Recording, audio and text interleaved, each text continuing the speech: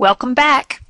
In the final stages of this challenge, you may decide to create a photorealistic rendering or a rendered animation of your robot design. In this video, I will demonstrate the steps to create both, so you may successfully apply them to your solution. Our first objective is to create a static image render, like a JPEG or a TIFF. Static renderings are great for displays and report covers. We will begin with the fully assembled and constrained robot.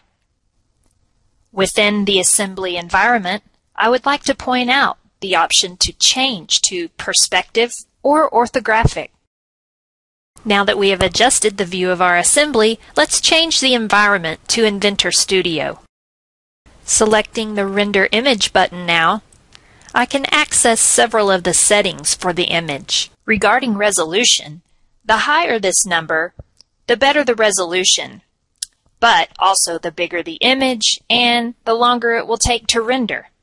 Ideally, keep the resolution settings low. Anti-aliasing is the process used to minimize distortion in your rendering. The higher you set anti-aliasing, the better your image will look, but the trade-off is it will take a little longer to render. As we watch the rendering process, it may interest you to know that the more CPU cores a computer has, the faster the rendering goes. Each white box that you see dancing across the screen represents a CPU core. Once the rendering process is complete, save the file as any image file type you wish to have. Finally, if you find that you want to adjust the lighting style in your image, you can do that here. For example, if you need to lighten or darken an image, use these settings. Experiment with a style that will work best for your needs.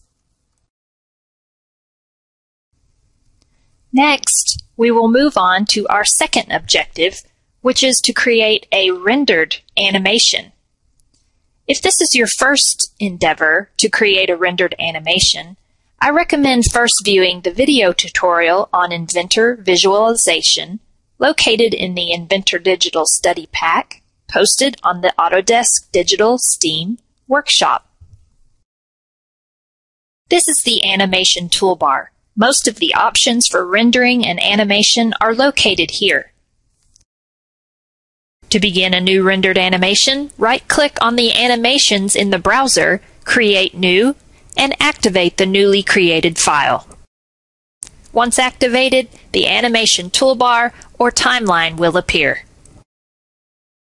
The animation toolbar allows you to adjust frame rates and time. Keep in mind, Inventor must render an image for every frame. For example, a 10-second video at 15 frames per second will result in the creation of 150 renderings.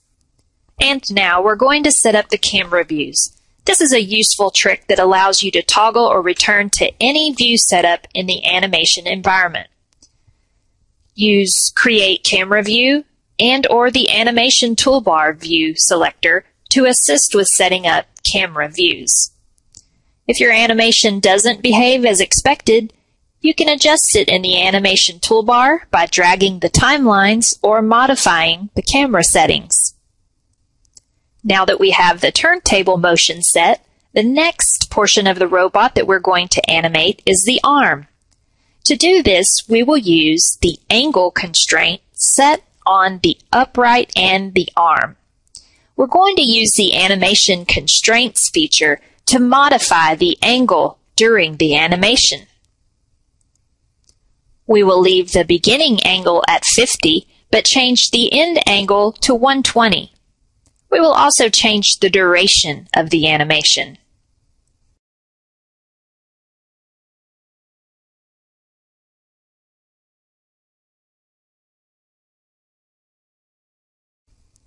Now, we will select a point on the timeline to start the motion of the arm.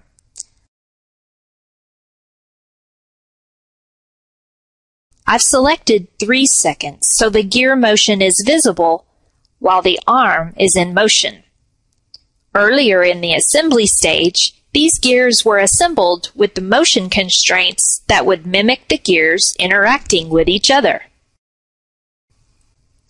Of course, you'll want to run a preview of the timeline to check the animation. In this case, the arm is raised off screen a bit out of the camera view, so we're going to adjust the camera. Use the zoom bar to adjust the camera to the correct field of view, and preview and view the animation once again. When you're satisfied with your preview, click Render Animation. Just like static image renderings, the smaller the dimensions, the faster it will go, but at a lower quality.